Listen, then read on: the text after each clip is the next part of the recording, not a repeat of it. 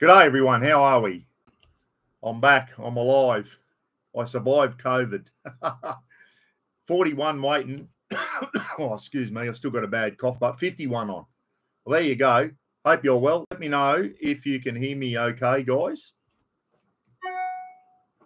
YouTube saying I'm live. Thank you, YouTube. Hope you're all well. It's been a while, guys. I've been out of action with this bloody COVID. Still got a shocking cough, and Roz isn't well. She's been in bed all afternoon now. So Jamil got it. Now Roz, dear oh dear. Roz thinks just a head cold, but anyway, we're all good. Loud and clear. Thanks, Tech Stories. Thank you very much. G'day, Steve. How are you? Evening, everyone. What did I miss? You haven't missed anything, you diddly donk. Only just started. It's 7:01. You are past your bedtime, Steve. You're 1 minute past bedtime. Get well. No, I'm all right. Wild Track. I'm back to normal, mate. I'm going to get back into it, back into routine tomorrow. I've been week and a half just lying in this bloody room. But I come good, and I've just got a bit of a cough now. But yeah, I'm over that the COVID. I did test positive for COVID. I did one of the tests and come up and knocked me for 6 for a couple of days. But yeah, I'm all right now. Pissing here, Bucks in Taunton.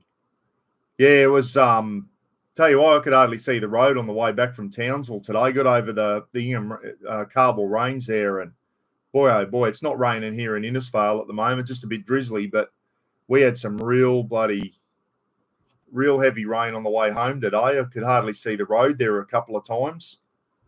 And you always get, most people are just sitting there, driving, and there's got to be someone in a Land Cruiser, got to overtake in the pouring rain and just cutting it fine to get in on his own side. There's just one all the time, isn't there, that just cannot be patient. You've got to overtake. There's some friggin' idiots out there. Yeah, Para had a good win today, and that's why I only come on right on 7, is the Newcastle Knights just hung on over the Melbourne Storm. So, yeah, Brendan. Hey, Brendan, how are you, mate? Battolini, I'm good, mate. I'm going well. I'm on the mend now. I'm over the bloody COVID thing. What was I about to say then? Yeah, Cowboys are up the top of the ladder after 3 rounds, the only team to win all 3 games so far. And we got the Brisbane Broncos next week, and we should win that, even though it's down in Brisbane. We should bloody win that one, because Brisbane's without Reynolds, Payne Haas, and Reece Walsh. 3 of their big players are out, so there's no reason the Cowboys, they should be going down to Brisbane looking at a solid win there and doing 4 in a row. There's no reason why they shouldn't win. They need to get off to a better start, but they get off to a bad start, the Cowboys. They need to sort that shit out big time. That left side defence there, Talangi and Val Holmes, they need to tighten that up. They're bloody loose as out on that side, and other teams know about it too. Oh, Ross Stafford. G'day, Ross. How are you, mate? Nat Atkinson. Hey, everyone. Hope you're well. Martini's Adventures. A lot of upsets. Yeah, it's always good. And the Tigers had a win. Well, it's good to see the West Tigers. I like to see the same team getting beaten all the time. The West Tigers had a good win over bloody the Sharks. So good on the Tigers. That'll give them some confidence now. Benji's boys. Mark Lavelle, my son's good mates with Scotty Drinkwater. Good stuff. What a great player he is, Scotty Drinkwater. Going really well. Yeah, I know, Pete. Cowboys are doing well. It's only after round 3, mate. Penrith's up in the top 4 again now. They're going to be the team to beat again this year. They are a very well-oiled machine, Penrith. They really are.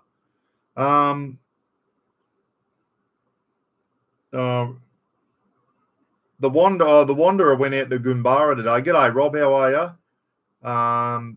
Mate, if that battery's starting, it's only 3 years old. You should get 5 years out of those kick-ass batteries. Do a recondition. If that doesn't work, mate, if you've got a recondition mode on your battery charger, do a recon on it, mate. That'll spark it back up again. But it'll come back rather than just charge it up. One of my battery chargers got recon, so it does a full recondition on it. And, yeah, that does really well on lead-acid batteries, the recon mode.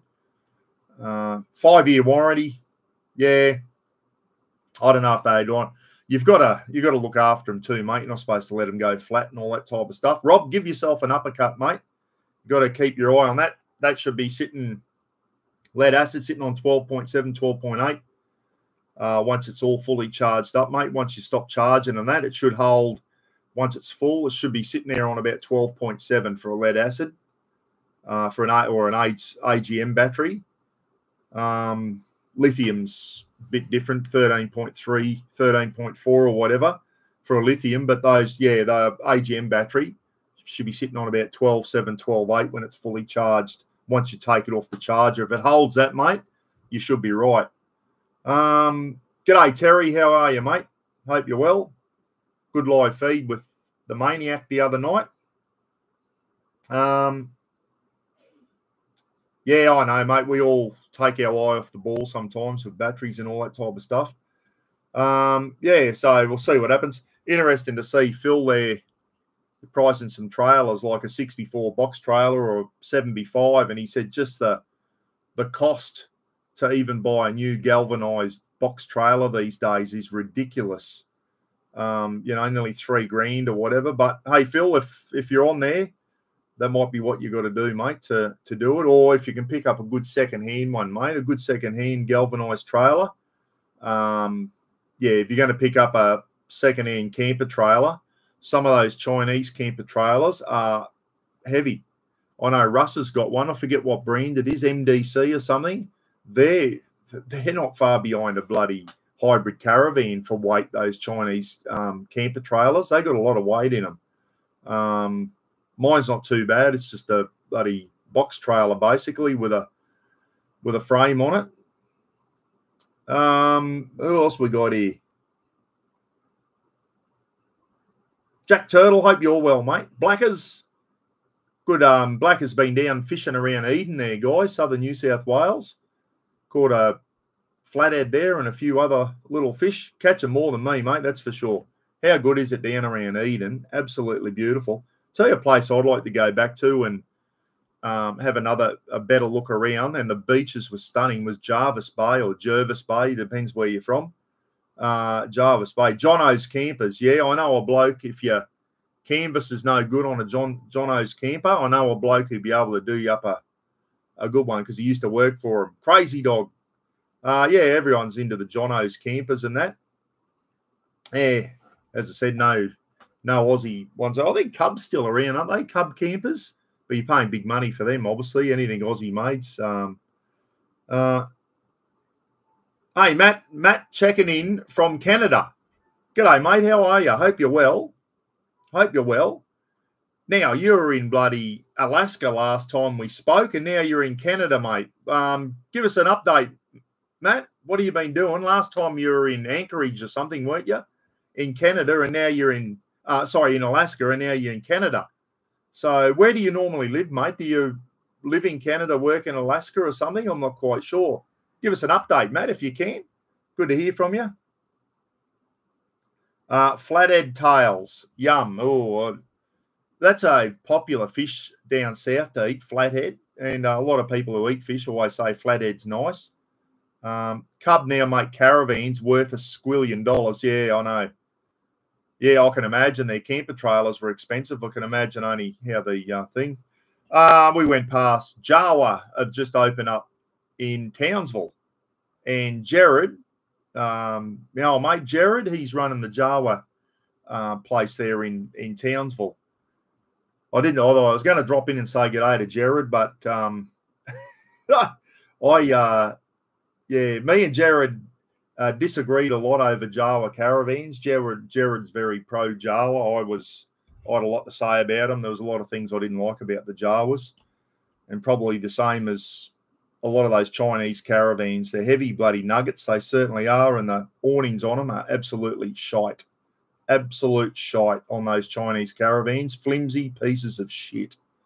Anyway, got to catch them to appreciate them. Yeah, I know. I'll get into some fishing one day. Hey, Beaker, how are you, mate? Pete, you're down in Adelaide. What are you doing down there, mate? You on holidays? Just got back from Townsville, mate, seeing the Pink concert. Talk about that in a minute. Too bad.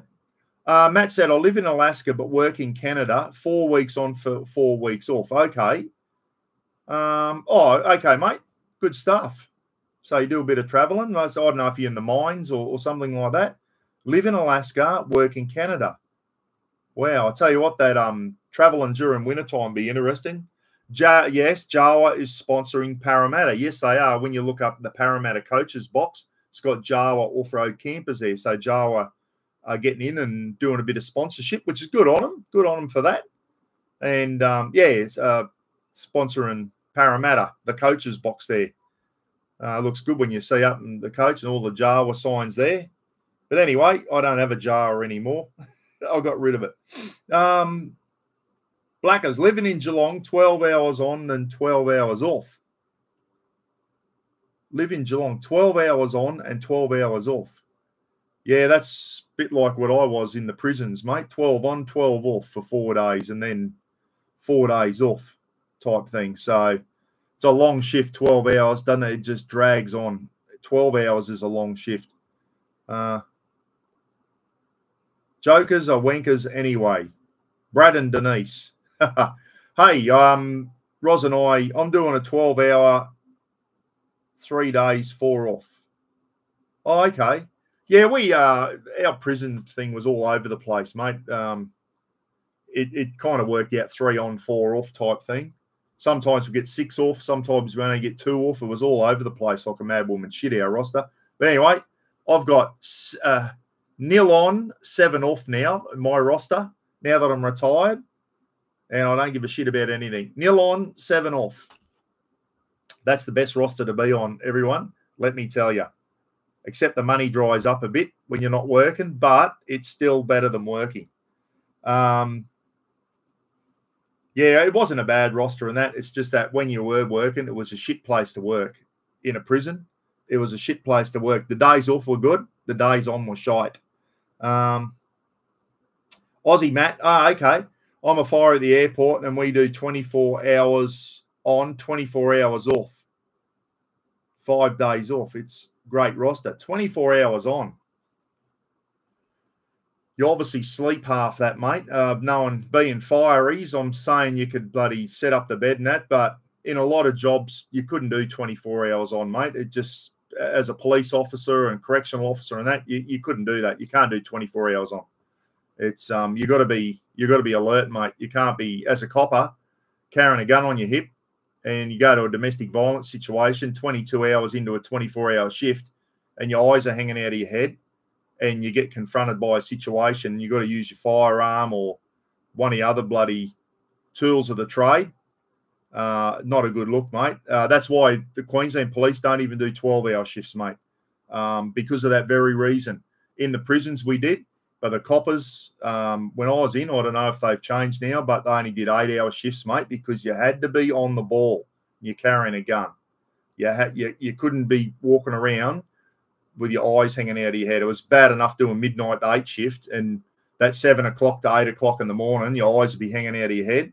You'd get called out to a bloody traffic accident or a domestic or something, and you got to be on the ball. So 24 hours on. Fireys might be able to get away with it, mate. Coppers and screws and that can't. We got caught sleeping in the prison. If we got caught sleeping on shift, you lose your job, mate. We weren't allowed to sleep. We were there to respond to emergencies and all that type of stuff. We had to be ready to go. I'm not saying people didn't sleep, but if you got caught, you're in the shit, and blokes did their job over it. So, yeah.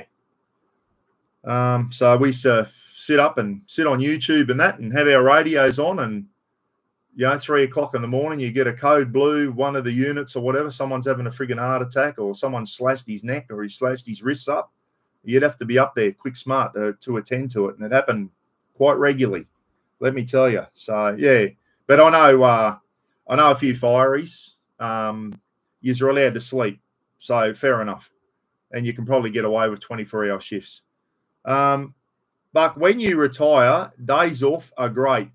The money is shit. Yes, Newey, they are, mate. They are. When you go onto a pension, it's you got to tighten the belt, mate. You got to tighten the belt, let me tell you. But it's still mentally wise, mental health wise, I'm way better off. Let me tell you, I went through some shit times there just before I bloody got out of corrections, and I wasn't in a good headspace. 19 years of those two jobs combined were starting to catch up on me, and but I'll tell you now, it's the best thing I did was get out of those two jobs. I'm a lot better now, a lot better. Time to relax, and that's what I'm doing, Blackers. That's what I am doing, mate. That's why I do this type of stuff. It's good. Yeah, I was just becoming a bitter, angry man. Just hated the world. And Roz said, you go and do something about your anger. And I was the person you used to see on Buckaroony, and that was a different person in real life. I had some real problems. I couldn't control me friggin' anger. I just got so angry over at the drop of a hat at everything.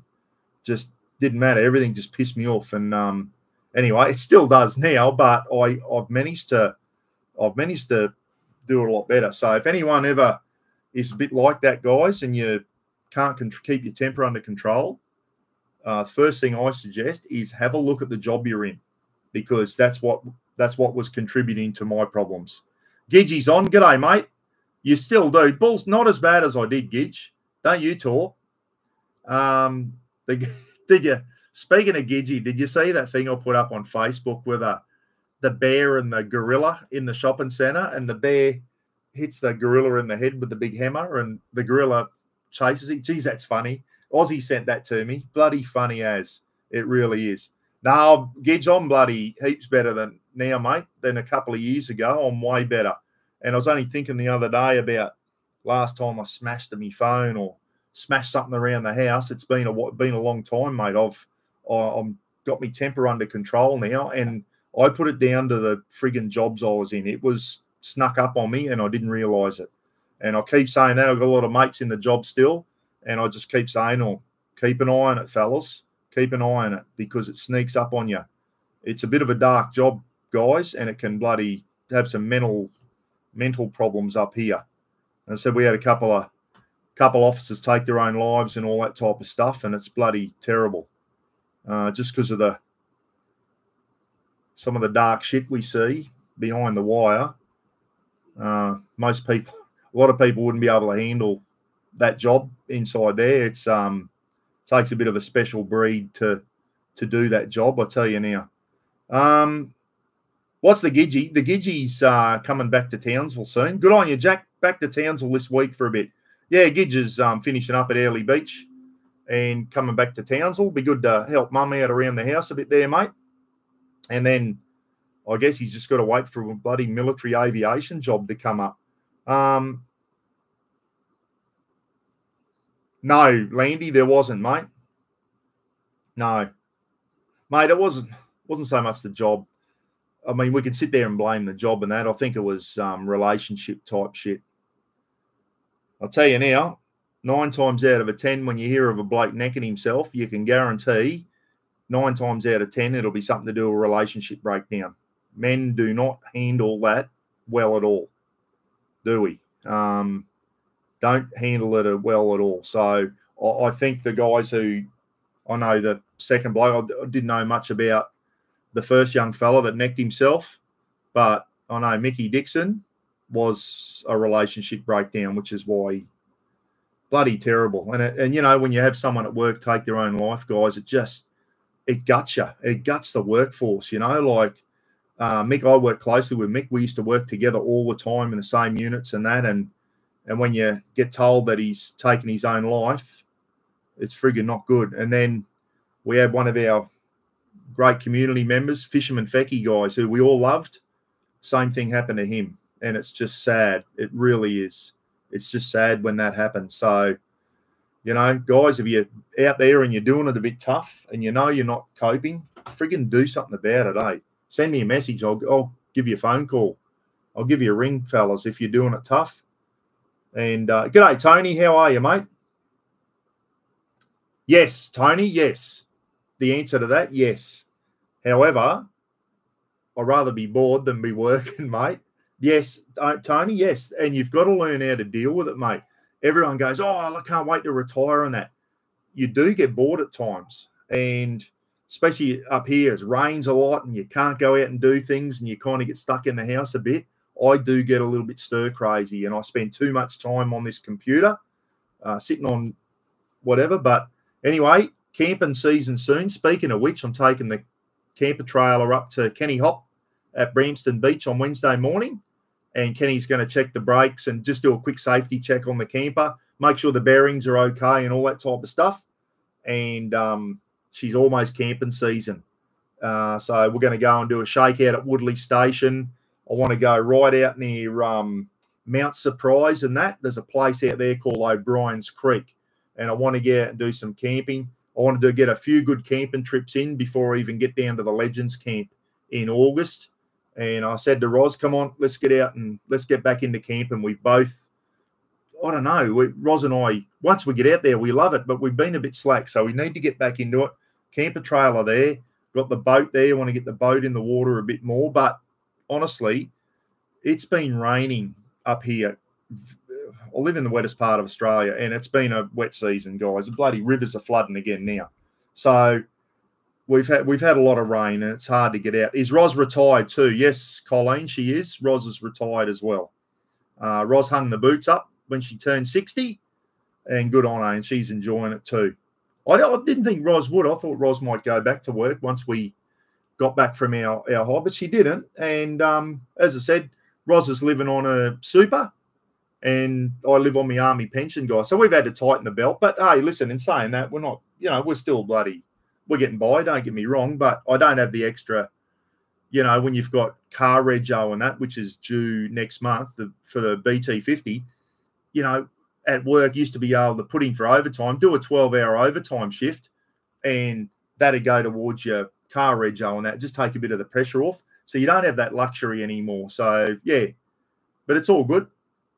Going all right. And I turn 60 in a year's time, guys. So, and then I can tap into my super as well. So at the moment, I don't want to hit me super. Yeah. So I recently out there too, recently did a men's mental health course, and the statistics are bloody terrible. Yeah. Craig, not good at all, mate. It's not good at all. I went to my first autopsy when I was a police officer. They said, go and team up with Dr. Birchley. He's doing an autopsy. He had to be a police officer present back in those days. I don't know if they still do that now. And it was a 30-something-year-old guy. And without going too gory, guys, I was watching an autopsy or post-mortem be conducted.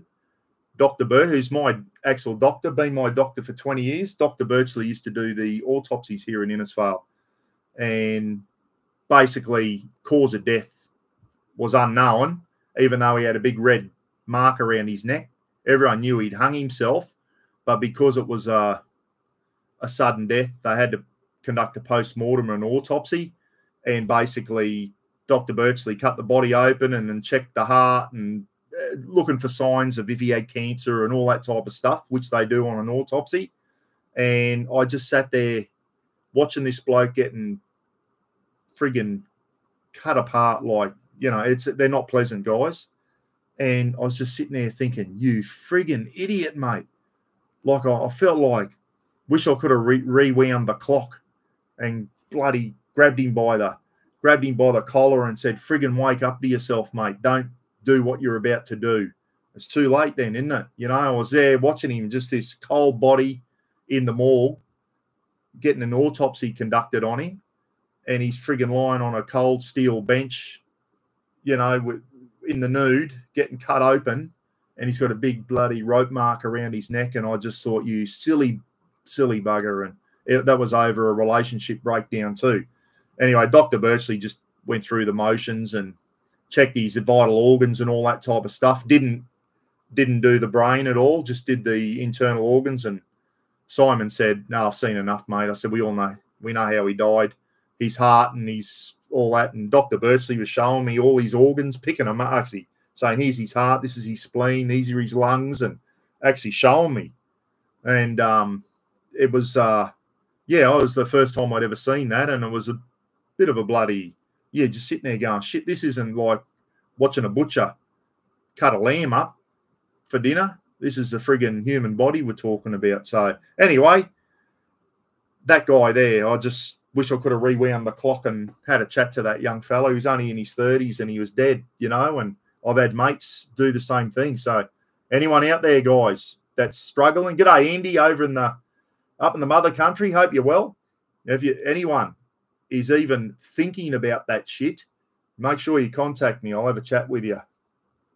I've had a couple of blokes reach out to me on this channel and basically said, Buck, you saved me life because of what you did and what you said and all that type of stuff, and something I'm very proud of. And if this channel helps one person stay on the rails and not think about doing anything silly, then it's all been worth it. I don't give a shit what happens. That one thing will be worth it. Lukey Reed wants to know about Pink, everyone. Now, listen, Roz and I went down. We went to the concert last night. First thing I want to say, absolutely fantastic concert. What a performer. What a, like, I'm not right into Pink's music, guys. She's got some good songs. But I'm more of a bloody hard rock sort of bloke, a bit of some heavy metal and Metallica. I don't mind all that type of music, heavy metal. But I'll tell you now, Pink's genre, is that the word, genre? Would be pop. But I'll tell you what, when you see her in concert with her band, it's bordering, a lot of her songs are bordering on rock, not pop. Her band was unbelievable last night. She got a lot of backup, but her main band was a pretty simple band. Had a guitarist who was playing a Gibson Les Paul and was very, very good. Female bass guitarist who was excellent, and a black American guy on the drums. That was basically the band, and she had a couple of people on keyboards. Incredible band. So she's not like Ariana Grande and whatever. I don't know about Taylor Swift. A lot of pre-recorded shit. Pink plays with a band, guys, so it's not pre-recorded. She plays with a band, and a lot of people go, "Oh, Pink's not singing."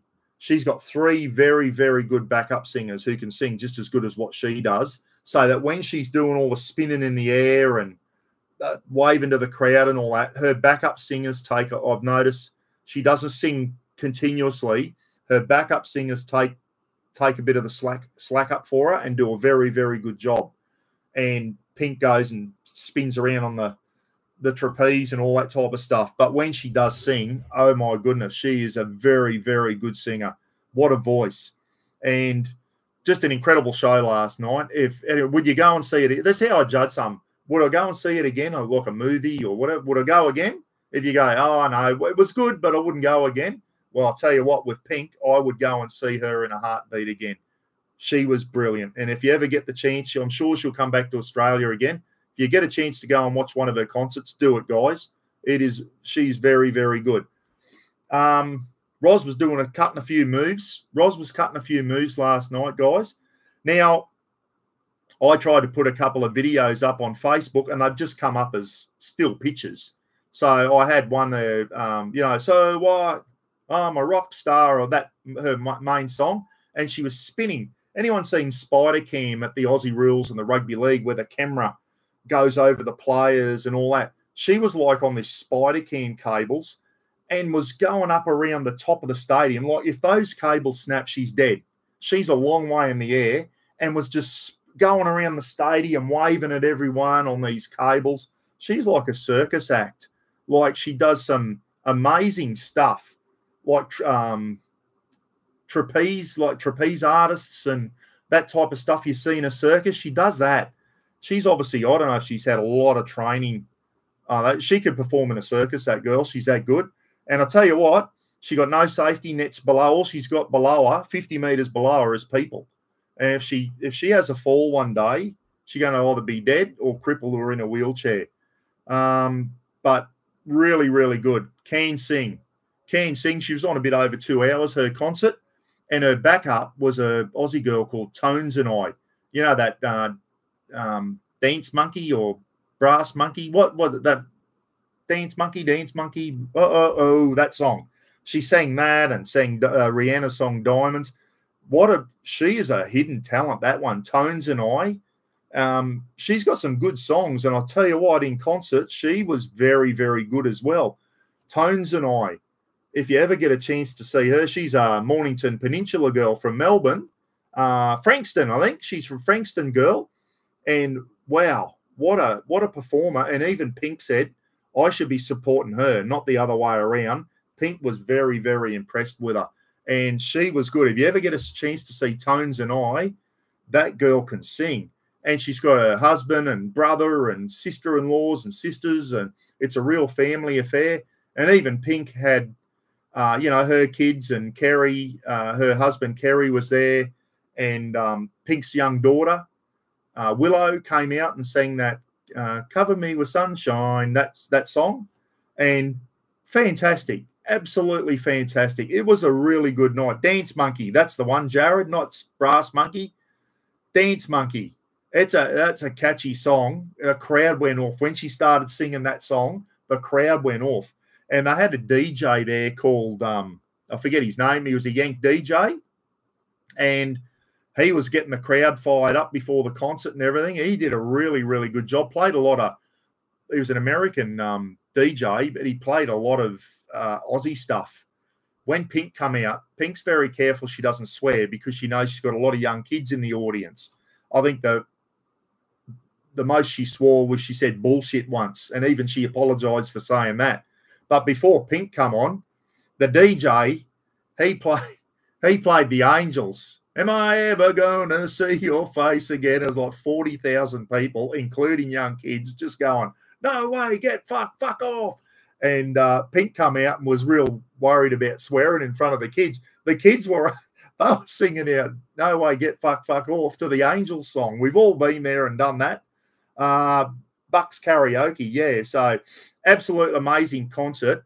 You know what? They were saying that injected something like $50 million into the North Queensland economy, into the Townsville economy.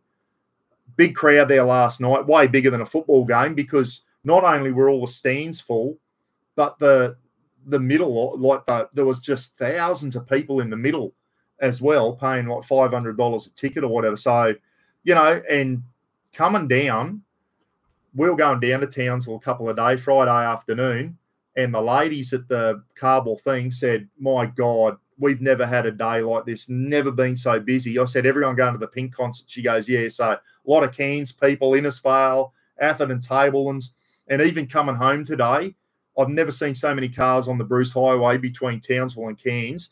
Everyone coming home from the Pink concert. So I reckon half of Cairns must have attended. And, a lot of people, when that Townsville Stadium got built where the Cowboys play, people were dead set against that. Townsville doesn't need a stadium. Well, have a look. They had Elton John open that stadium up. You don't get a much bigger name in music than Elton John. And now Pink's been there. Kiss was going to play there, but I think the Female Soccer World Cup, and Kiss got booted out of the stadium because the Female Soccer World Cup was on or something when the Matildas were playing. So Kiss were going to play up here. So it's bringing a lot of money into the economy. It's good for Townsville. And let's hope that other big names like Pink, I mean, she's one of the big names around, isn't she? And she came up to Townsville and she said, I'm glad that I just don't do the city. She said, I also do some big country towns in Australia, the Gold Coast and I think Newcastle and whatever. So good on her. And injecting a lot of money. I think she took the family down to Billabong Sanctuary and all that type of stuff. And Pink gets out and with her family and does all the touristy stuff.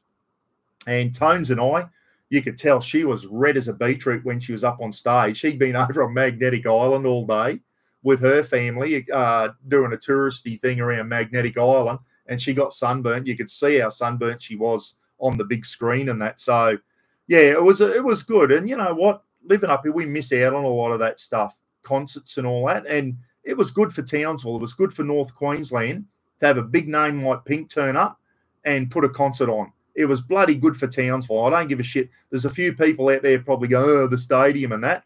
Well, I'll tell you what, when you saw how busy the pubs and the restaurants and all the coffee shops and everything were in Townsville over the weekend, well, just people everywhere. It was injecting, everyone coming down. There was no accommodation left in Townsville. You know, and then everyone who comes down from other towns besides Townsville that don't live in Townsville spending money on accommodation, food, going out to coffee shops, restaurants, and all that. The money that was spent in that town was unbelievable. So it was good. She's a lovely human being. She is. And, you know, last night, she's a funny bugger too. It was hot last night. You could see she was like, it was quite a warm night. Even sitting in the stands, it was quite a warm night. Even though summer's over, it's still bloody warm up here. And Pink was on stage and she goes, my God, my makeup is just melting off me. And you could see it while she was singing on the beat, and she was squinting. The sweat was in her eyes, and every now and then she'd run off stage and just let her backup singers sing. And she was bloody, must have had a wet towel and was like toweling her face. She said, my God, this heat is eating my face, she said at one stage. And then she said, I just had to pull my eyelashes off, everyone. Like, she must have had fake eyelashes. She goes, one of them come off with the sweat, and I was wearing it as a moustache, she reckons. So she's just got ripped them off because of the sweat and that was getting in her eyes. So even she was joking about it. She said, this is not the place where you just wear, there was all the jackets and that. And I think a lot of the times she said, I ain't wearing this jacket. She just take the glittery jacket off and just throw it. She said, it's too hot up here for these jackets. So she was feeling the heat, but she put an extra show on. She was only going to do one show in Townsville, and she did two, and they were both packed out. The stadium was packed out both times. So great for the region, Comjag. Absolutely, mate. Yeah, she tells it how it is. She's a real mum, loves talking about her kids, and she was fantastic with some of the young kids in the audience. There were young kids there, like, and Pink would be talking, and then you'd go, oh, is that for me? And she'd go down into the crowd, and they'd pass up a little girl. She was 11 or something. She gave Pink a homemade bracelet or something, and she gave it to Pink, and Pink wore that, and someone gave her a little frog handbag, like a Kermit the Frog handbag, and Pink was wearing that around on a song, you know, under her arm, and all the kids were giving her, some kid wanted Pink to sign, Pink must have heard her. She said, can you sign my sick note for my teacher? And Pink even said, you what? You want me to sign a sick note? She goes, yeah. So anyway, this note, the security pass it up to Pink, and it's a big note saying so-and-so is going to be sick on Monday because she went and saw a Pink concert. So Pink actually signed the thing for the teachers, said, make sure you give this to the teachers and tell them Pink said you could have the day off school and all that. So she's a real character, and she loves the kids. And as I said, she was pretty mindful of her language. She didn't swear and all that type of stuff. Tones and I said a few swear words in her songs. But Pink, I know some of her songs have got the F word in there, but I didn't hear Pink sing it at all. She must put another word in instead of that. But she was very, very careful not to swear because she knew a lot of the crowd there were young kids last night. There were bloody young kids right up to, you know, people older than me there to watching her. So, no, it was fantastic. And if you could have seen her, Rob the Wanderer has seen her. I wish I could play it on here, guys. I was going to do it on StreamYard and show you some of the clips that I filmed last night, but as soon as I do it, they copyright me, so I can't do it. And then I tried to put them on Facebook, and that didn't work either. It just come up as a still photo. But that last bit, Rob, when she goes, "So what? I'm still a rock star," like one of her big songs, and you just see how high she goes in the air. And just going around the whole stadium like spider cam on these wires. And if one of them wires snaps, she's dead. It's as simple as that. She's not just off the ground. She's up at the top of the stadium, right up at the top, going around waving. She come past our grandstand, and everyone like almost at eye level with us. We were right up in the nosebleed section, waving at her. And she was like eye level with us. Just incredible. So... and she's been doing it for the last few concerts, all that type of stuff. She's a bit of a daredevil. Landy Smurf said, Pink's the best celebrity when it comes to being kind down to earth. Let's hope she moves to Australia. She said that last night. She said, I was going to move to Australia. I heard that she was eyeing off some land at Coffs Harbour. Don't know if that's true or not. She loves Australia, and COVID stuffed it up for her, she said. I think she was seriously considering moving to Australia when COVID hit. So maybe circumstances have changed now. And I don't care whether you like her or not, guys. Last time she was here, I think, was during the 2020. Remember the bad bushfires that I've gone on about? She was just horrified at the bushfires last time she was out here. She donated $250,000 to the bushfire appeal last time she was here. $250,000. And she's probably thinking, oh, she's worth $200 million. Well, she donated $250,000 to the bushfire appeal because she was that upset with.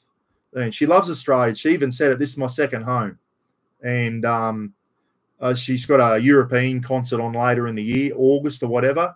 I wouldn't be surprised if we saw her move to Australia one day. She loves it down here. She really does. They showed her in Townsville the other day. She was in the city somewhere, and she's there, and she goes, "Where are the crocodiles?" All she wanted to do was see a crocodile. And I don't know if they took her down to Billabong Sanctuary, which put on a really good crocodile show, but hopefully she got down to see all that type of stuff. So, and her husband, Kerry Hart, is it? He was, wasn't he a crusty demon or something, Wanderer?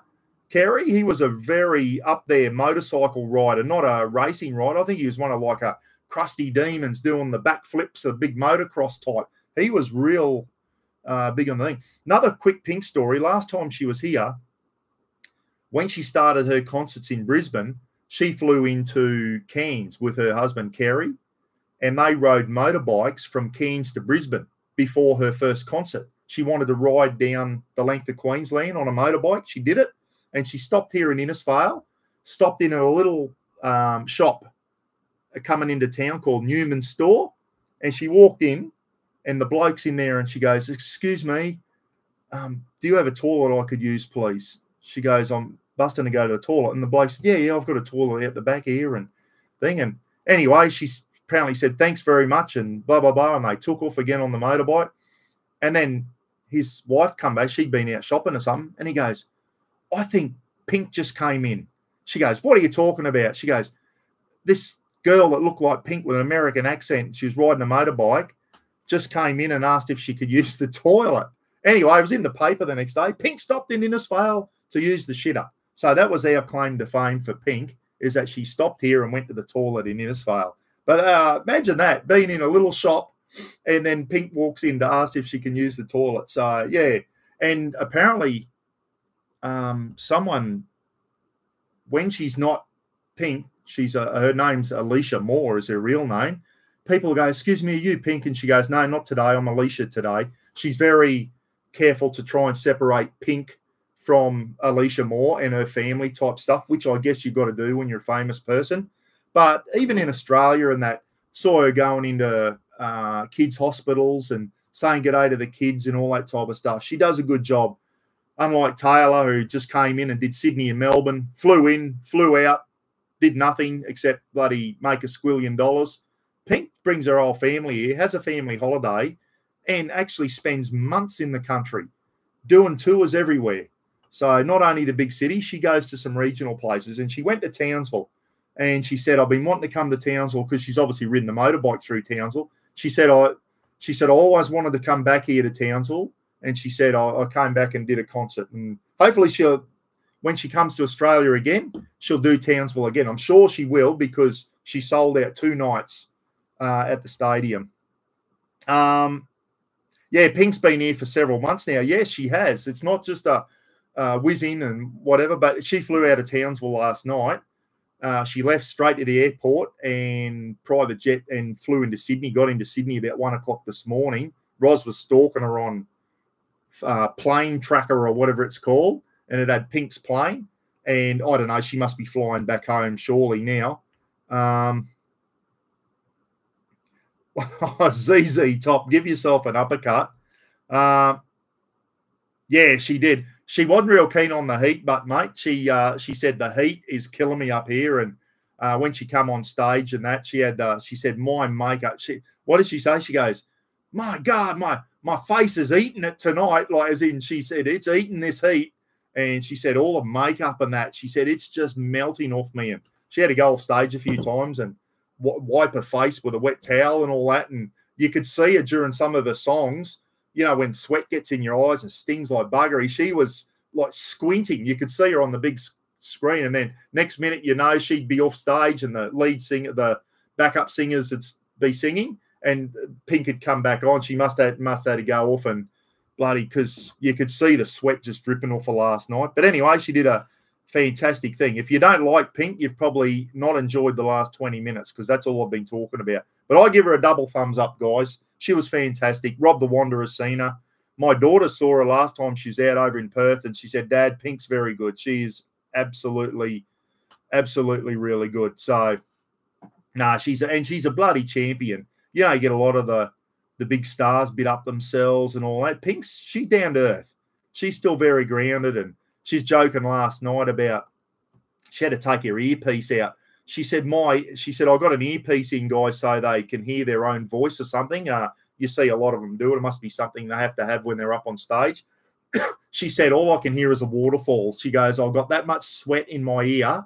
She said, I can't hear shit. And like, she took it out and she got a tissue. She said, anyone got a tissue? And she got a tissue and was wiping her ear out so she could put the hearing aid thing back in. And she said, all I could hear was a waterfall because of the amount of sweat in my ear. And then she joking about, she said, if I get any tissue stuck in my ear, I know we've got lots of mums in the crowd. She said, I know all your mums will be carrying tweezers in your purse and all that type of stuff. She's always making mum jokes and all that type of stuff. She's pretty proud of being a mum. And I tell you what, she must have been wild in her younger days, because she always talking about getting into fights. And her dad used to teach her how to fight. I think she was a bit of a tomboy back in her day, and a lot of her songs about talk about getting into fights and all that. She used to joke about it. She said she got arrested once when she was 13 for singing out somewhere. She must have been busking or something, and the police arrested her. She goes, can you believe that they arrest a 13-year-old girl for singing? She goes, that's America for you. So, yeah, I think that's probably why she probably wants to move out here to Australia. I saw her on a Ellen DeGeneres interview, and she was talking about Australia, and she said, Aussie people are just, she said, it's just how America should be. She said, they're just, call it as it is. They're just good people, she said. And I think that's why she wants to move out here, because she can see it's probably like America 20 years ago type thing, you know. So anyway, she performed in Newcastle.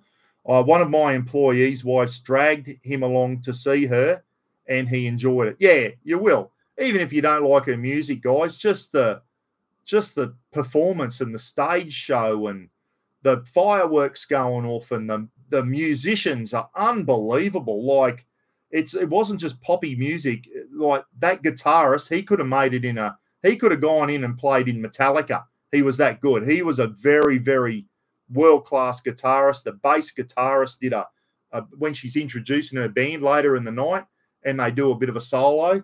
The girl on the bass, my God, you should have heard her, and the Black American drummer. He was unbelievable. I was watching him on the big screen, and boy, oh boy, he was very, very good. She surrounds herself with very, very good musicians and good backup singers and good dancers, like professional dancers and all that type of stuff.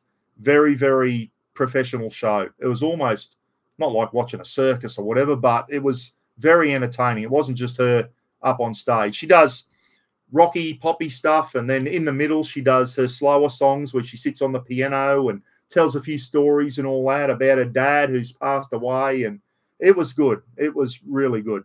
Jack said, I forgive you. Jack, you would like Pink, mate, if you went and watched her in concert. I think you'd appreciate just how good she is and what a great singing voice she has.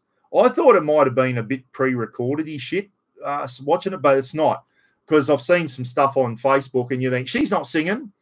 When you get to the thing, you realise that she's got 3 backup singers. So when you see you can hear her singing, or you can hear singing, it's her backup singers singing, because it's probably hard for her to be spinning around on a trapeze and singing properly. So, yeah.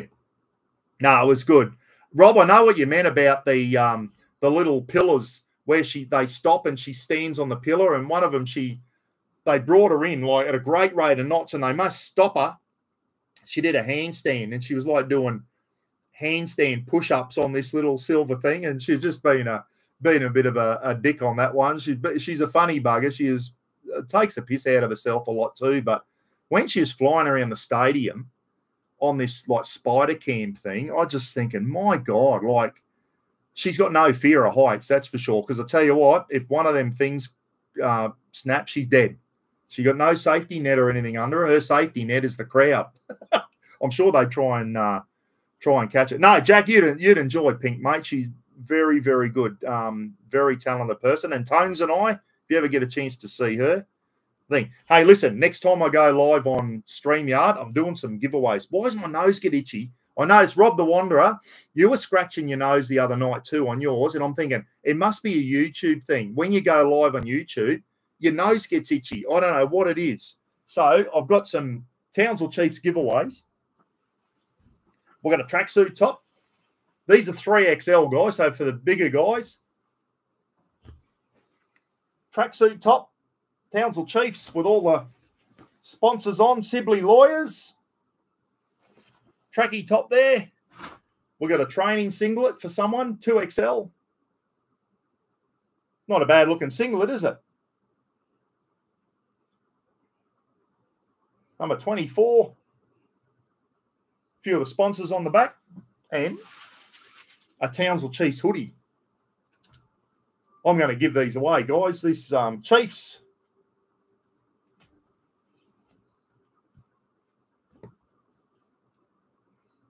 Sibley Lawyers. So they're going to be giveaways. They're going to be giveaways on the next time I do a StreamYard, maybe next week or something.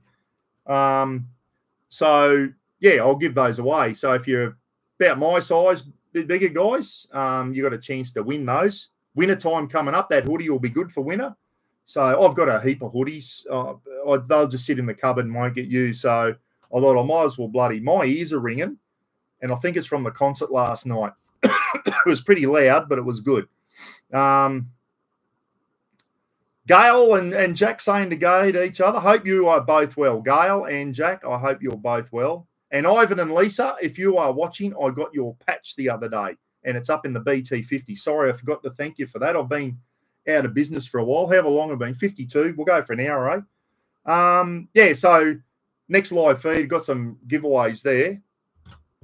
Anyway, and I'm not going to let anything out of the bag yet because me and Gidgey could have some very, very good news soon. That's all I'm going to say. We're going to wait till it's locked in, but we could have some good news coming for everybody. So we'll see how we go. 1 week until fire season in New South Wales. Yeah. So everyone, now listen, when are you Mexicans off daylight savings, for goodness sake? It's bloody 137 on. It must be the end of the month, is it? You must be bloody getting ready to get back in line with the best state in Australia, Queensland. And this daylight savings sucks when you're trying to do live feeds and you've got to come on an hour earlier so that, because, all you guys have got to go to bed at 8 o'clock. Daylight savings, sort your... Rob, I'm with you, Rob, on this one. Daylight saving kills us. I know, bloody Rob was doing some of his live feeds at 5:30 and that because his go that long. Phil was live last night, was he? Phil the Maniac. I did not see that because I was, where I was last night. Phil the Maniac, sorry, mate, but Pink wins out over that one, over watching you live. No, it was good. I wouldn't take that one. I'll tell you what, the worst part about it was trying to get home, trying to get out of the car park. We must have been an hour, I'm not exaggerating, an hour trying to get out of where the car park we were parked in. It took us an hour to get out, guys, because of the traffic. It was mayhem in Townsville City last night. But at the end of the day, everyone had a great night. No one was in a rush. We ended up going to bloody McDonald's on the way home at midnight and grabbing something to eat because we hadn't eaten. And we had Macca's at midnight last night. And even the drive-through at McDonald's was a kilometre long. It was ridiculous. Once again, all because of the Pink concert. So it was injecting a lot of money into that town last night. They estimate up to $50 million injected into Townsville last night because of that 2 nights of the concert. Incredible. So let's hope some more big names come to Townsville and do a concert there, because it's a nice stadium. It's a beautiful stadium to watch a concert at as well. Good facilities there. They're handing all the volunteers, they'll just pass some water bottles out into the crowd and that, because it was so hot. You know, we could walk down the stairs and go out the back, and there was bars and food, easy access to toilets and all that type of stuff. So it was very, very well set up. Is it like you're going to the footy? The worst thing is it's a rugby leagues thing, so the grandstands are quite steep, and there were some older people that were struggling getting up the top, because they were because it's a square oval, a square field. You're up in the nosebleed looking down, and you get a wonderful view, but getting up there for some of the older people, it's not easy. Yeah, the car park wait is part of the experience. Yeah, I know. There was a bar open. I said to Roz, let's go to the bar and have a drink. Roz said, no, we'll try and get out of here. Well, we probably could have had a dozen beers at the bar by the time the traffic settled down a bit so we could get out. It was ridiculous, absolutely ridiculous. Shane, I'm going to talk about that now. Is Brisbane ready for the Olympics? They showed the stadium that they're going to run the athletics at. It looked like something you'd see here in Innisfail. I reckon Palagé's just... I don't reckon Brisbane's ready for these games, guys. I honestly think Tracy Wickham come out the other day and said Brisbane's going to embarrass Australia. Hand the games over to Sydney, for Christ's sake. Otherwise, Brisbane, you're going to embarrass the country. And I'm kind of starting to think that maybe, they're going to refurbish the Gabba. Now, here we go again, talking about Australian tradies and all this type of shit. They did a quote to refurbish the Gabba.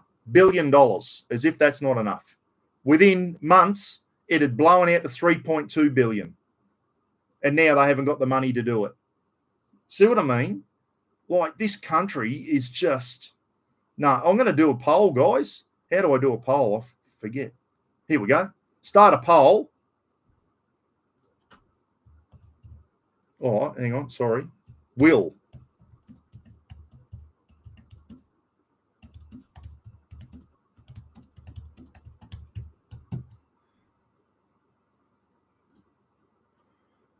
Hope I didn't misspell that. Will Brisbane be ready for the games in 2032? Let us know what you reckon. I'm starting to have my doubts. I'm starting to have my doubts as whether Brisbane will be ready. Where's the Olympic Village going to be? I haven't been really following it. Where's the Olympic Village? Are they building a brand new Olympic Village?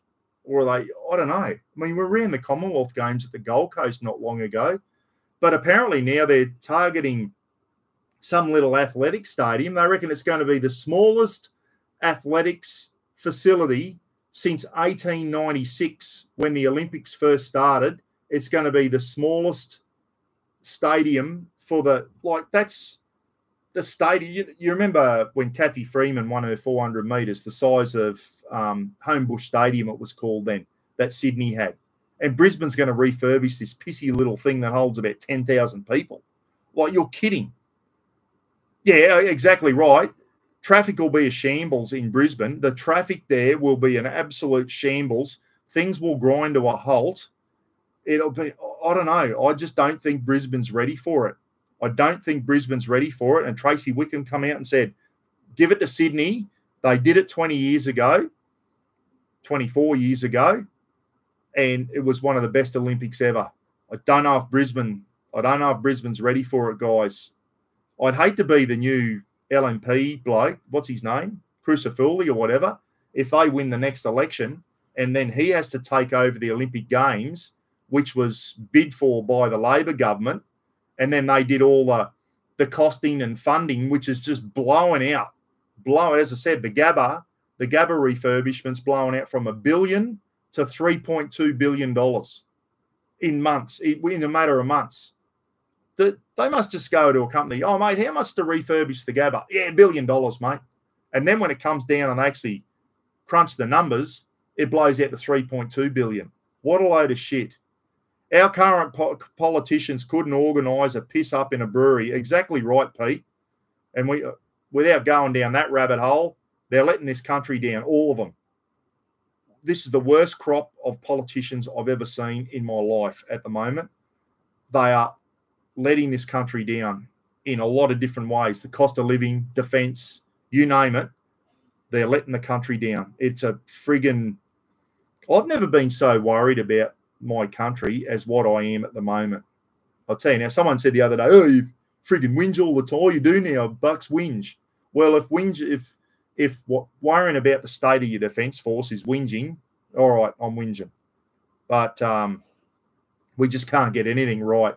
This nuclear submarine deal's already starting to show cracks because the Yanks are might be reneging on these nuclear submarines. And, oh, my God, it just doesn't stop. Yeah, so we had the Olympics. We had 24 years. Yeah, 24 years ago, mate. We got Paris. Who's got the one between Paris and Brisbane? Paris is this year. And then 2028, there's another one. And then Brisbane in 2032. Not that far away. I don't know. Lukey, Kaz is crook again, guys, and hasn't been well. He went on a cruise and come back. He's shitting blood again and all this. That poor bugger, he got some big medical problems, guys. He really has. You know, I've never seen a guy who's got a lot of medical issues, and they are not self-inflicted either. They are. Kaz still maintains he picked up some sort of virus or bug when he was in East Timor, and the army wouldn't accept it and all that type of stuff. But he said ever since then he's been shitting blood and whatever, loses feeling in his arms and all this type of stuff, and ends up in hospital. Not good at all. And poor buddy, he always keeps positive, Kaz.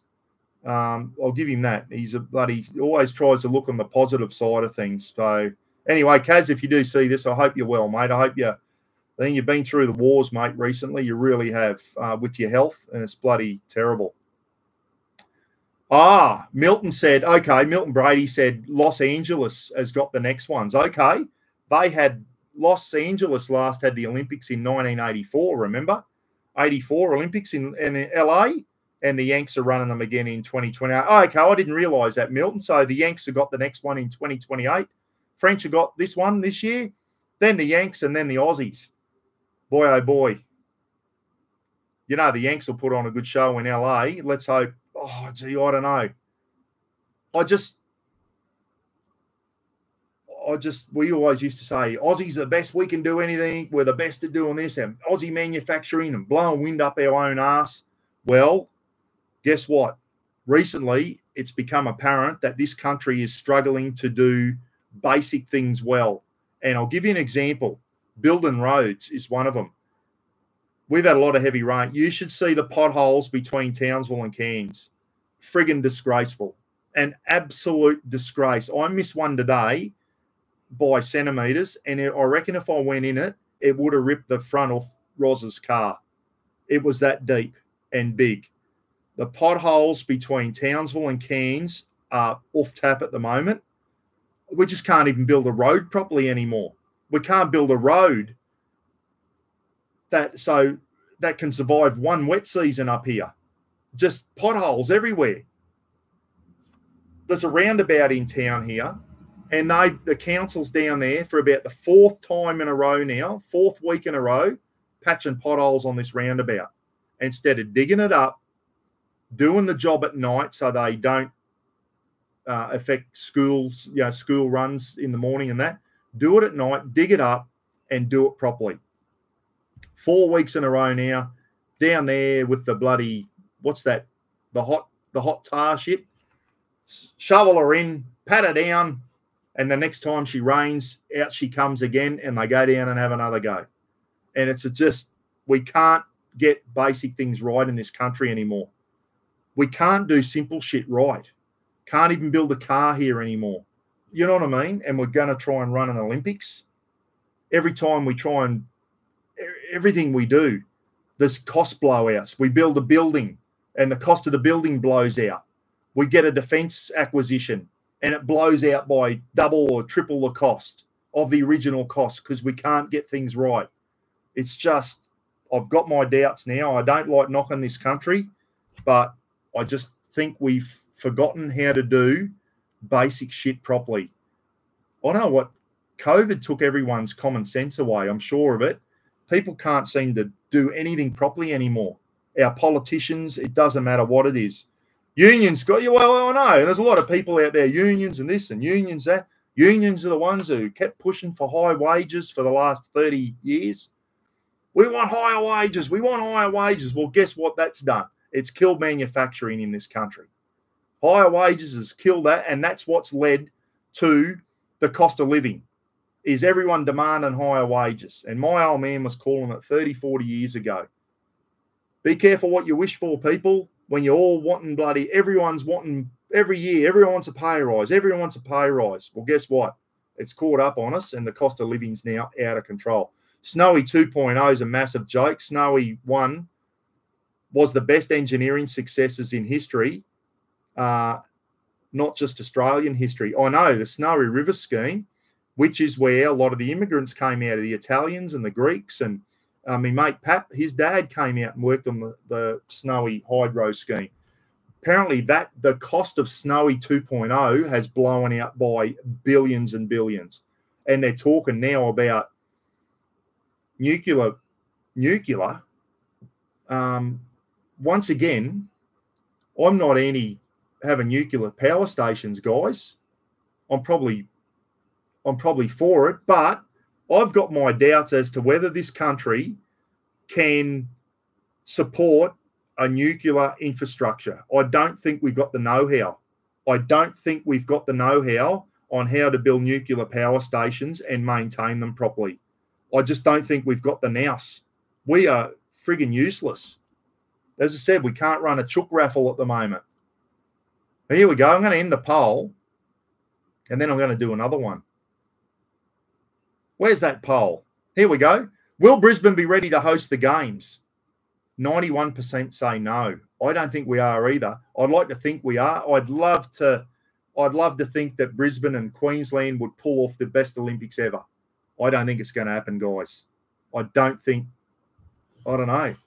I just think we're leaving everything to the last minute. We still haven't even started renovating the Gabba, haven't started renovating this stadium that's supposed to house the athletics, which is the main part of the Olympics. Let's face it, the athletics side of it is the main part of the Olympics. You know, when it gets to the relays and the 100-meter sprints and all that type of stuff, that's the main part of the Olympics.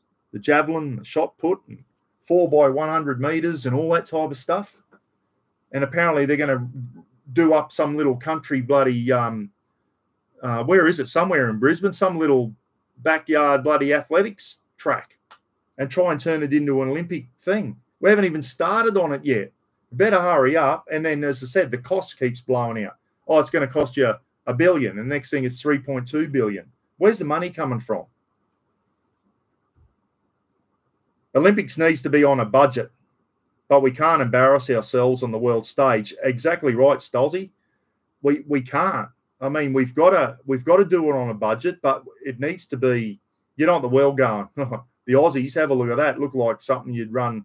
It looked like a high school bloody athletics carnival in the United States. That was the standard of it. The Olympics need to be up there. And that's what makes me wonder now how much the Olympics is will it continue on? There's a lot of countries out there just can't afford to run the Olympics. You're just going to have America and some of the big nations, China and that may be running the Olympics. Simon Dent said, Buck, I think Australia knows more about nuclear than we think. Well, I hope so, mate. I hope you're right. But I've got my doubts.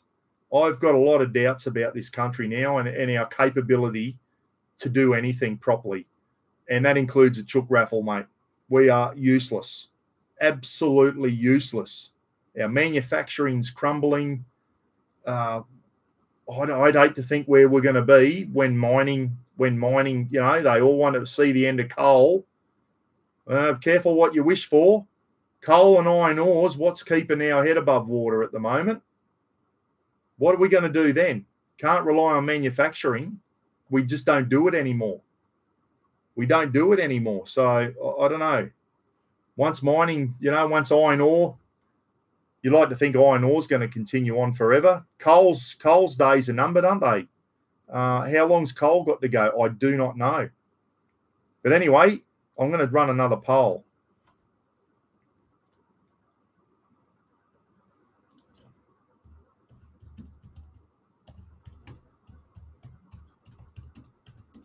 Running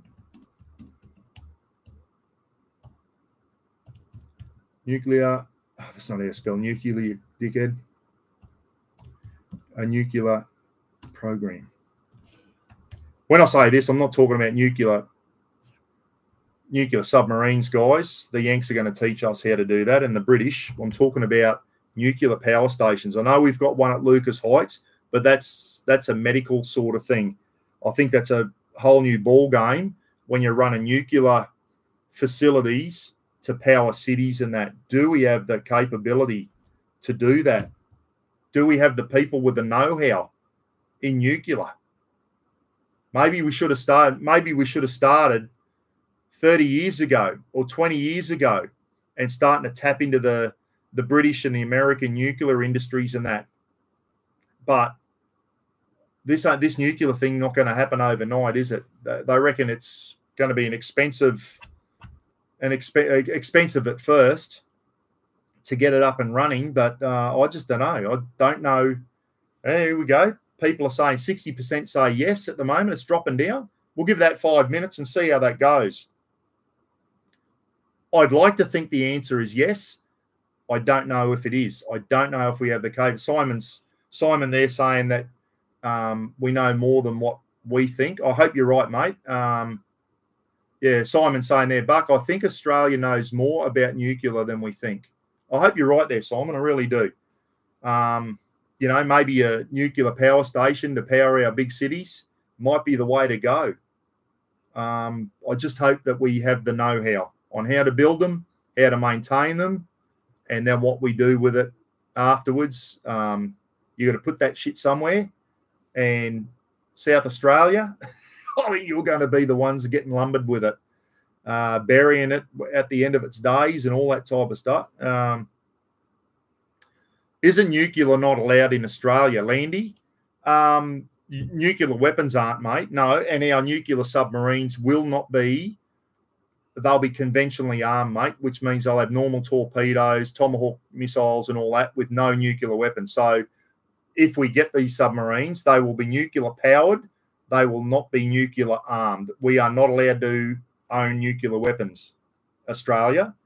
I'm quite surprised that the world allowed us to even have nuclear submarines. But anyway, we're getting them if the Yanks can stick to it. So $360-something billion over 30 years to get these new. That's the other thing I'm worried about too. We're going to try and build these nuclear submarines here in Australia. Let's see how that goes. What could possibly go wrong there?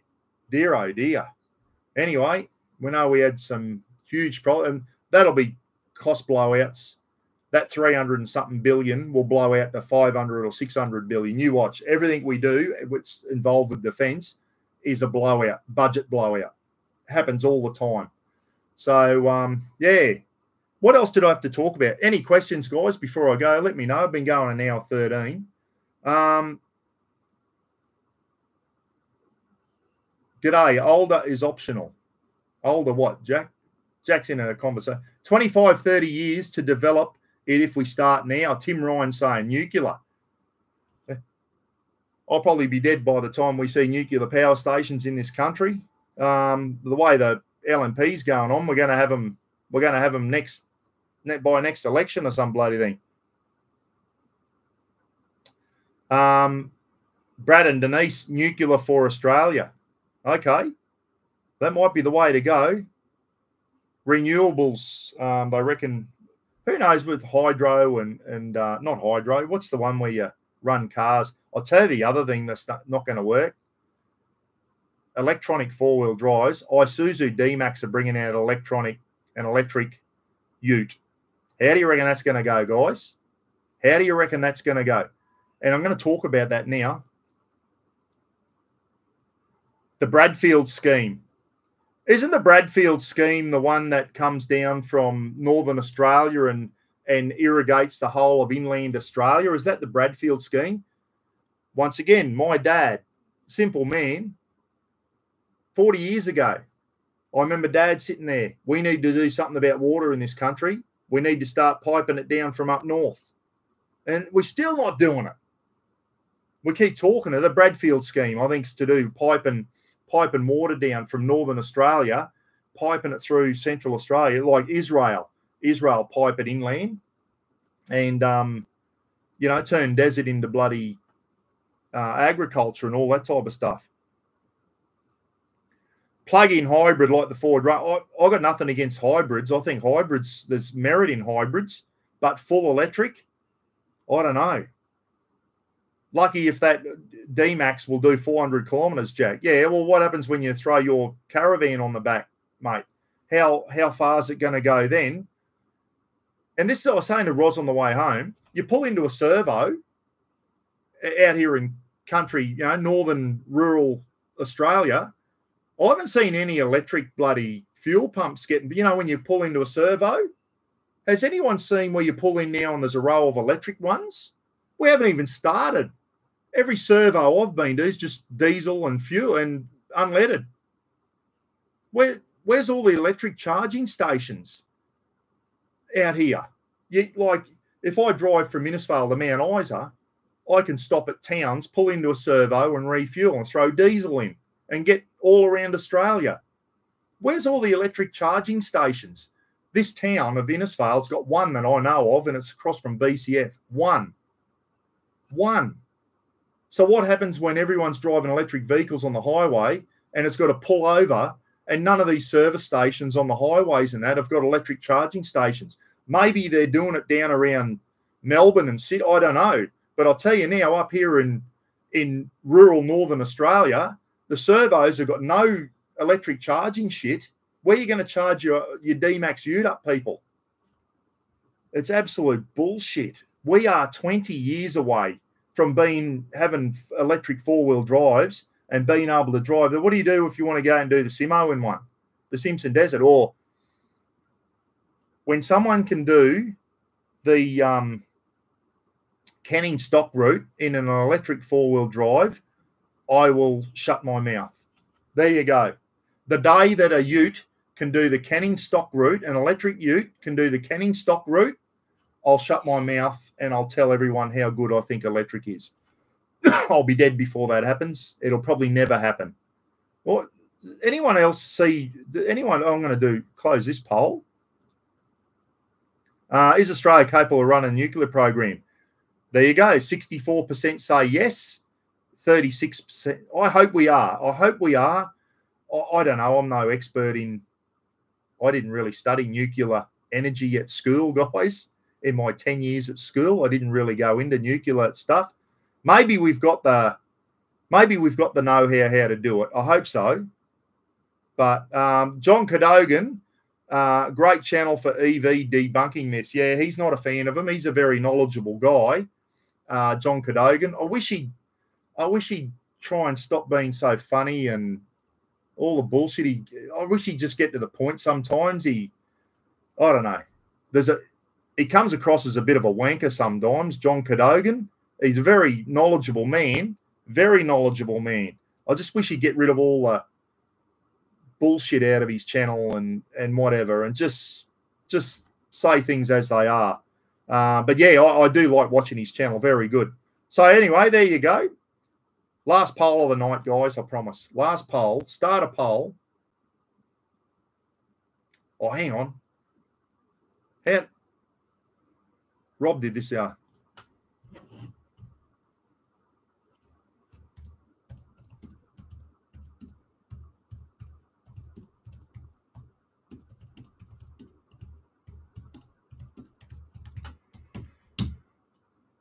Start a poll. Will electric four-wheel drives work in the next 20 years? When I say work, Will we be able to use them in this country like we use, like my BT50? Can I hook the camper trailer up and do a Central Australia trip, or go down to the Legends Camp in August, or go down to Jarvis Bay and go camping with my thing if I've got an electric four-wheel drive ute? Say I'll go and buy one of these new D-Max EVs.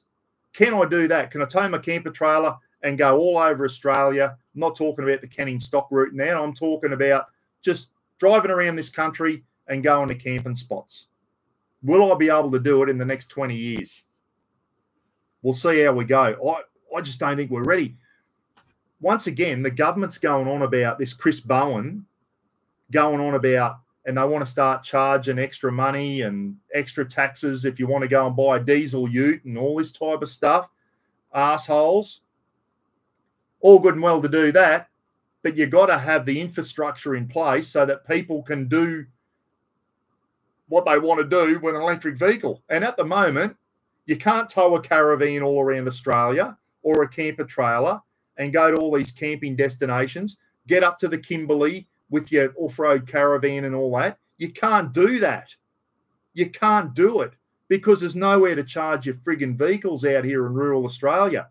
If you're in Melbourne and Sydney and you see charging stations everywhere, it's not like that in the rest of Australia, guys. It's not like that out in the country. We got one electric charger in this town. People going to Cape York. Can you imagine the convoy of vehicles coming through Innisfail on their way to Cape York, and they're all in electric vehicles? Where are they going to charge their vehicles when they come through Innisfail, when you've got one station sitting there to charge 200 vehicles a day? It's not going to work. It's not going to work. Absolute bullshit.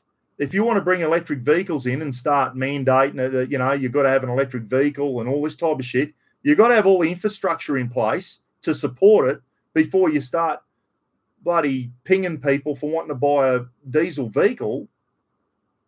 And that's what Shauno and Graham, or Four Wheel Drive 24/7, having a big say about it. And watch that one.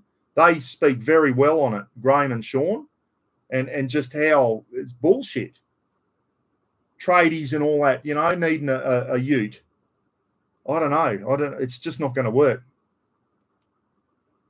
What's a twin cat electric ute going to cost? Well, they're a lot. We all know electric vehicles now are a lot dearer than their bloody petrol counterpart. You know, if you buy a little Mazda 2, might cost you 20-something thousand. The EV is 35,000 for a similar type little car. And apparently the batteries are only good for 8 to 10 years. And then it's almost the cost of the car again to replace the battery. Come on.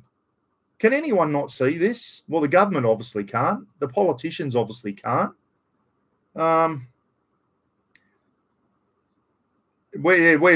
Jack said, where's all the power going to come from to charge all the cars? It's not going to happen in my lifetime. I can't see it happening, guys. Can you? 80% of you now are saying what I think is that you won't be able to. I'd like to see the 20% that voted yes. Guys, we're talking about getting out of Grant's on. We're talking about getting out of. I'm not talking about driving from inner Sydney to the northern beaches of Sydney to go camping, guys. I'm talking about driving from Innisfail out to central bloody Northern Territory to go on a 3-week camping trip like I did in 2018 and do the Mereenie Loop, the Great Red Way from Alice Springs all the way around through Kings Canyon, Ormiston Gorge, Ellery Creek, and all these beautiful canyons and gorges on the way out, and then get to Uluru and Catajuda, and then have to make it all the way back up the Stewart Highway, all the way back up to the Three Ways, and then turn right at the Three Ways, and then make it all the way to the Barkly Homestead to refuel, and then from Barkly Homestead, try and get all the way through to Mount Isa. There's a lot of nothing out there, let me tell you. Where are you going to charge your electric vehicles out there? Dear, oh dear. Steam-powered cars. We might be running around in nuclear cars, which nuclear causes steam, if you didn't know. Nuclear energy causes steam, so we might have little mini nuke cars. How about that? Little mini Imagine a nuclear-powered BT-50, how fast that'd go. Speaking of which, Nutty took me for a ride in his Ford Raptor yesterday. Yeah, yesterday morning. Nutty, I said, come on, give me a drive, take me for a spin. I didn't drive it. And we just did a lap around. And, oh, what a beautiful vehicle, Nutty's Ford Raptor. And he give it a little squirt. I'll tell you what, they got some go. They got some get up and go, those things. They really have. And he was sitting on 60 before I knew it, and put me back in my seat. And apparently you can get the big Ford, like the Dick Johnson tune-up on them, and gives them even more bloody get up and go. Yes, I took the poo kit down to Nutty, and he appreciated it. I gave him my army entrenching tool and a shit kit so that he can have a shit on the side of the road now, out in the middle of nowhere between the mine and Townsville. He's got a, once again, electric vehicle. I love to see Nutty try and do that in an electric vehicle, getting that distance that he has to get out to the mines, 7-hour drive. He drives for an hour and a half, gets to a little town called Claremont, and then the next town's Charters Towers. And there's one service station between Charters Towers and Claremont called Ballyando Crossing. There's a lot of nothing out there, guys. Ballyando Crossing ain't got any electric charging stations. Let me tell you, I was only there not long ago, last year. I didn't see any EV charging ports at Ballyando service station. So where are we charging these electric utes and that if we want to go out west? Heron, Gidgey said the Heron upgrade. Or Herod, sorry. Herod upgrade, yeah. Which is like what the Dick Johnson cars and all that get. Apparently you can get the Herod upgrade. And Ken's mate Mick at the Airlie Beach Hotel's got a Raptor that's had the Herod upgrade on it. And Ken said it absolutely flies. So Nutty doesn't need that on his. I think the Raptor that Nutty's got, it's got more than enough power for a young fella. Yeah, Brad and Denise, EVs have got their purpose, but only within city limits. I can, and I've said this before, if you're a person, you just live in the city, you work in the city, I could see where electric vehicles will do the job for you. No worries at all. I'm talking about towing long distances in rural Australia. I'm not talking about the cities. I couldn't give a shit about the cities. To tell you, if you haven't guessed, I hate big cities. And I'll never, the only time I go to them is I go there and then I'll get out of them. Got no intentions of ever living in a big city ever again, guys. I'm talking about a lot of Australians who tow, blokes like Jack Turtle in Harvey Bay, if he wants to go on a big trip, people who want to go up to Cape York. Correct me if I'm wrong, I don't think there's any electric charging stations north of Cairns. I'm pretty sure there's not. I'll just about put money on that one. Once you get north of Cairns, have fun trying to find an EV charging station. And it's not like you can throw your 200-watt solar panels out and charge her up in an hour. No, they take a lot of power to charge up. Even the trickle charger you get when you buy your EV, they take like 10 to 15 hours to trickle charge overnight. Well, I don't think you can even, from empty, you'll have trouble trickle charging your car up to 100% on those things. You've got to have the, once again, going to cost you thousands of dollars to get a Sparky to put one of the quick charging stations on at your house, because the little trickle chargers, they won't do the job. Justin Dillon's on. G'day, Justin. How's your new caravan going, mate? Hope that's going well. Yeah, here you go. I thought it'd be even higher than that. Will electronic four-wheel drives work? Yeah, 82% said no. Like, I just think we're a long way behind the 8 ball. If they want this to work, you would think that they'd start having all service stations now would start putting EV charging stations and everything in. So when you drive into a servo, you've got diesel, unleaded, gas, EV over on this, another row or some pulling bays, and you have half a dozen to a dozen EV charging stations. I haven't seen any of them yet. Maybe in the big cities, guys, but I'll tell you now, in rural Australia, I have not seen it. I have not seen it at all. They haven't even started on it. And there they want to start pinging us for buying diesel and petrol four-wheel drives. This Chris Bowen. Yeah, good luck. If we vote Labor in next elections, we're We deserve everything we get. I'll tell you now, if you're out there and you voted for Labor, thank you very much, everyone. Thank you for the last 3 years of misery, because that's what it's been. I don't vote for the big parties. I've never voted Labor in my life, but I tell you now, this Albo, he got to go. He is a dud, an absolute dud, and everyone in his party, they're all as bad as each other. Okay, Tamworth, New South Wales has a few, Landy said. Okay.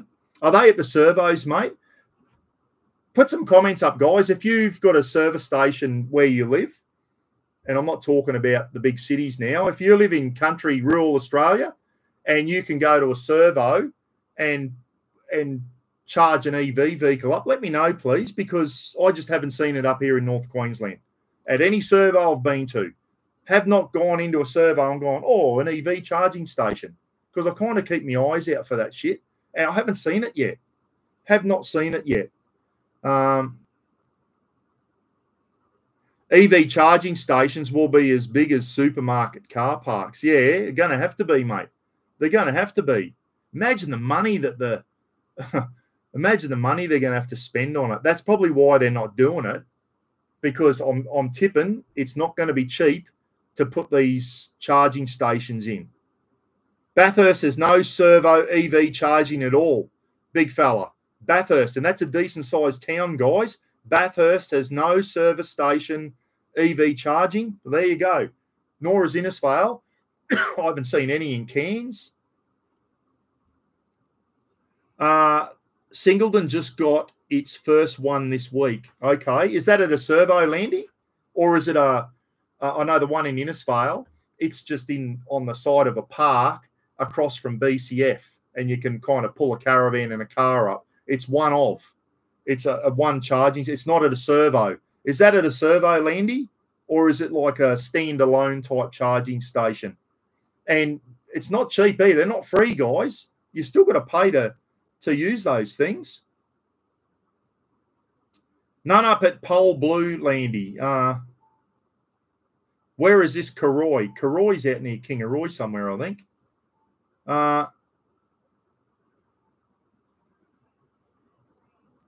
A shopping centre in Ripley, Queensland, wherever that is, Jill, has got 2 chargers. Okay. Maybe some of the shopping centres have probably got chargers. I was referring to servos, guys. I was referring to service stations.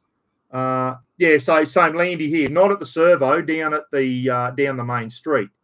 Yes, and I think you'll find that the charging stations are an independent mob, separate to servos. Servos, they're probably the enemy to service stations, but I'm tipping if you want to do these long distance driving, and you're driving along a highway in remote Australia, and you're getting low on fuel, and you see a big United or a big Shell Servo Roadhouse, you go, oh, beauty. In you go, refuel, throw some top up with diesel, go in, have a coffee, have a tinkle break, grab something to eat if you want, grab a coffee, refuel, and within 10 minutes, you're on the highway going again. I haven't seen that on any servos. Hardwood on the M2 near Yamba has 3 charging stations. Okay. So there's a few getting around there. Only 2 charging stations in Hervey Bay, which is a city of about 35,000 people. Can you imagine, Jack, if everyone in Hervey Bay had electric vehicles and were trying to use those too? How long does it take from empty, if you're nearly empty and you go in and start charging up? Has anyone got an electric vehicle there in this chat room? How long does it take to charge up to 100% on one of the, not on the trickle charge, on, say, the one that's across from BCF, which are a fast charger, just the quickest way to charge up? How much does it cost and how long does it take? I don't know. I've heard $15 or so to charge, to top up, but how long does it take? How do they charge $5 for EV charging? I bet the money power bills for the servos would be astronomical. Yeah, I know. No, I've heard, I don't know. Does anyone know how much it costs when you pull up to one of those independent charging stations and you got to use your credit card and put the thing in your car. How much and how long?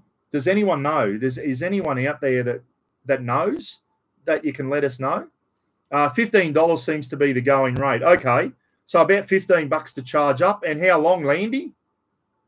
How long roughly, mate? There's not that you're old Land Rover, you'd have to worry about that problem with that. Yes, the tilt train's electric. Trains work on electricity very well, don't they? But they got the infrastructure in place for the trains, and they've had it in place for a long time now. They can send an electric train from Brisbane to Cairns, and it's fantastic. But we're a long way away from that with vehicles, because there's just nowhere to charge up at the moment. I just think if they want to introduce this, you reckon that the infrastructure, we'd start seeing it popping up everywhere. But I've seen stuff come on Facebook coming out of England and that about the amount of electric vehicles that are just being dumped.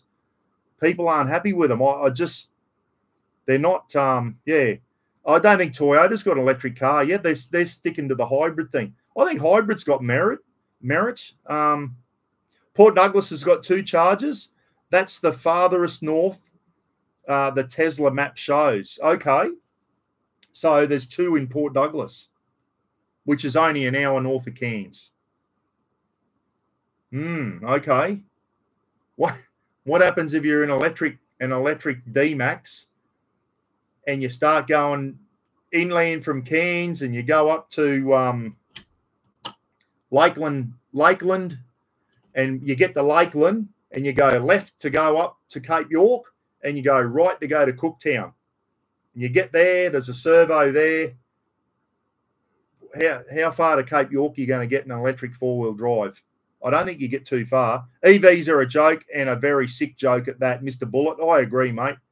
A Tesla Model 3 long-range performance will cost between $21 and $49 to fully charge, providing between 514 and 614 kilometers of range. That's a Tesla. Okay, so up to $50. Friggin' hell. It's not as cheap as I thought it would be. How long does it take, mate? How long does that take? Like, if you're nearly empty, how long do you got to wait? You know, you can fuel your car up in 5 minutes with ULP or diesel. 5 minutes you can be full, go in, pay, and you're on the road again. How long in an electric vehicle? I don't think it's not that quick, is it?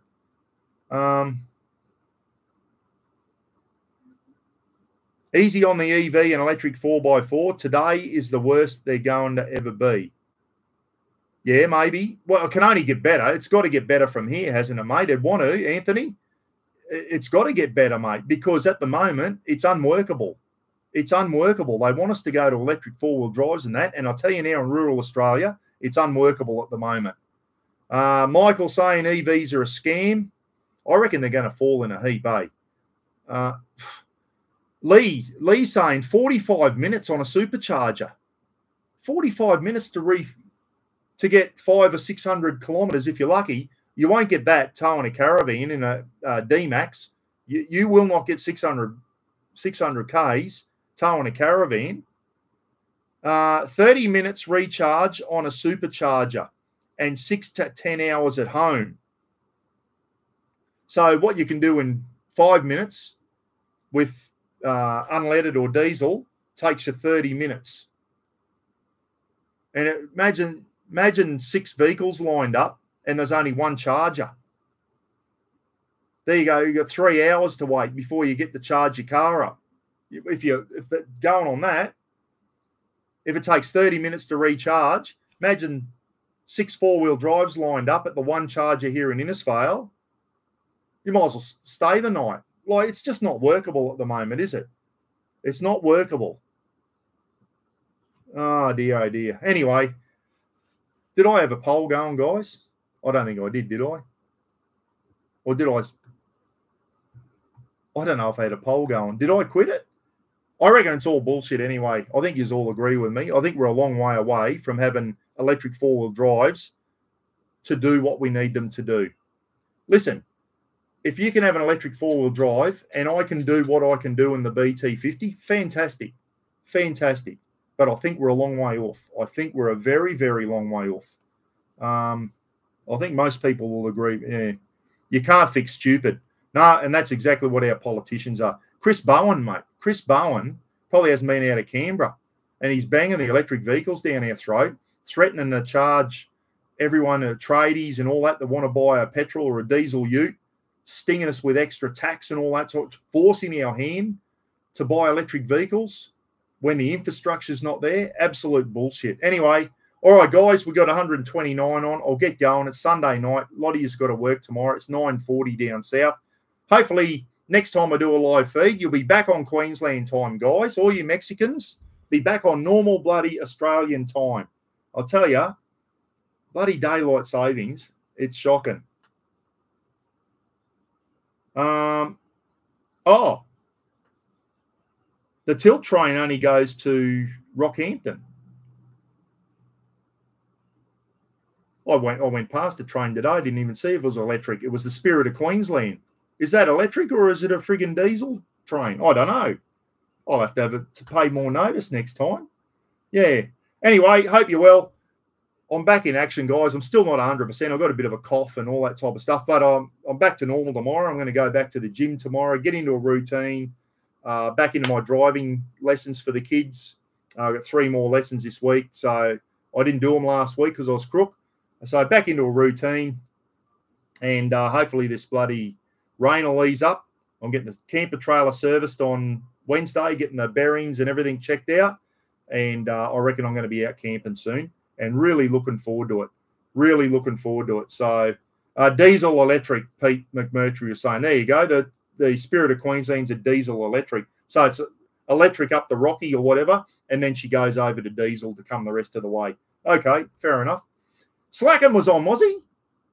I missed you, Slacken. G'day, Mark. How are you? For everyone tuning in from overseas, Matt over there in Canada, who lives in Alaska. How's this, Slacken? Matt lives in Alaska and works in Canada, mate. 4 weeks on, 4 weeks off. So, Matt, thanks for tuning in. Andy Riches, didn't see Steve W on. Speaking of Steve W, if you see this, mate, I've got the bloody Union Jack on me hat. Steve W sent that over to me, guys. The Union Jack for one of me caps. Andy, your cook-up's coming up soon, mate. Porcupine meatballs and bread and butter pudding, Andy. Just for you, mate. It's been a bit hot and a bit rainy and that, but we're slowly getting into, I'm going to get stuck into the backyard cooking. I know a lot of you out there love watching me do my backyard cook-ups. Going to get into them this. And the good thing is, Gidgey's in Townsville as from next week. So he's only 3 hours down the road. Hopefully Ken, if he wants to have a bit of a break, has a spare bedroom here, Ken, come up, spend a couple of nights up here. We'll bloody do some backyard cook-ups and all that. So I crank the Weber up and all that and do some clip-ups. So hopefully you see me and Gidgey, guys, doing some backyard cook-ups and we can get Ken involved because Ken can cook. Yeah, Jill hates saying loves the backyard cook-ups. Haven't done one for a while. It's too hot up here to be cooking, but it is cooling down. It's still quite, like I should have the aircon on now. I'm sweating as we speak, but it's not as bullshit hot as what it was. We all had a hot summer this year, didn't we? All around Australia, not just North Queensland. It's been hot everywhere. And I think the news said it was one of the hottest summers in Australian history this year. Because I remember saying to me, do you remember it being this hot? Oh, it gets hot, but it's been real hot this year. And I know even bloody people in Harvey Bay and Phil the Maniac and even people down south going, it's been bullshit hot this year. And it has been. It's been very hot. And touch wood, I think we've dodged the cyclones this year. Mind you, 18 years ago, on the 24 days ago, Cyclone Larry hit 18 years ago and devastated this town. So we're not quite out of the woods yet with cyclones. One just came down, a Cat 2 over the Gulf of Carpentaria, and it came down as a Cat 2 and it went over into the Northern Territory and that. So we dodged that, and we've had one go north and one go south of us this year. So it's only a matter of time before we get smacked again. But every year at the end of cyclone season here, we breathe a sigh of relief. I know the people up north of Cairns got smacked hard by Cyclone Jasper, and the when you go across the Daintree River, guys, on the Daintree ferry, yes, as soon as you get off the ferry, you're on Cape Tribulation Road. It only opened up the other day from earlier from months and months ago. Cape Trib Road's only just opened for daytime traffic only. They're still working on it. It got washed away, absolutely washed away, Cape Tribulation Road. So, yeah. Yes, Buck has a Quintrex Renegade 420 with a 40 horsepower Evinrude E-Tech. I have, mate. I had it in the river there a few weeks ago. I took it out for a spin. I didn't film it or anything, so I have had it in the water. I run it up once a week, plug the hose up, give the engine a run and whatever to make sure she's good to go. But I want to get out and get stuck in it. Hopefully Ken can come up. When you come up, we can take the boat out for a spin. But this rain's got to piss off first, yeah. Yeah, tradies will never get to a job if they get an EVU trying to carry all their tools and that. Yeah, I know. And tradies are going to be the big losers out of this if they bring all these bullshit bloody taxes in. If you want to buy a non-electric vehicle, tradies and all that type of stuff are going to be the big losers on this. And guess what? Those costs, the extra 20 grand or the extra taxes they pay to run an electric vehicle, guess who's going to pay for it? Us, when they do a job for us. So it's going to flow. Shit rolls downhill, as they say. That's the other thing the government hasn't thought about. Thanks for tuning in on this Sunday night, guys. I'm back. I survived COVID. I'm back and running. Speaking of COVID, I tested positive to it. Well, every time you mention COVID, they come out of the woodwork, and I wasn't bloody, I don't know. There's still a lot of hang up over vaccinations, isn't there? Whether people going, oh, you had the vaccination, you still got it. No, it still just causes a lot of controversy, COVID, when you talk about it. But anyway, I survived it again. I've had it twice now. I survived it again this time.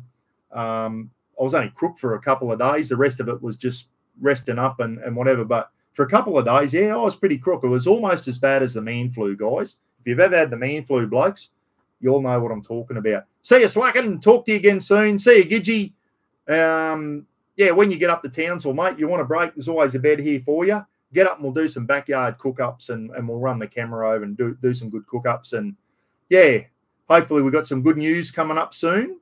Won't let the cat out of the bag yet. I don't want to do it until it's a done deal. But next live feed will be on StreamYard and we'll do some prize giveaways on the Chiefs stuff too. All right. Catch you later. Chris Bowen's dreaming.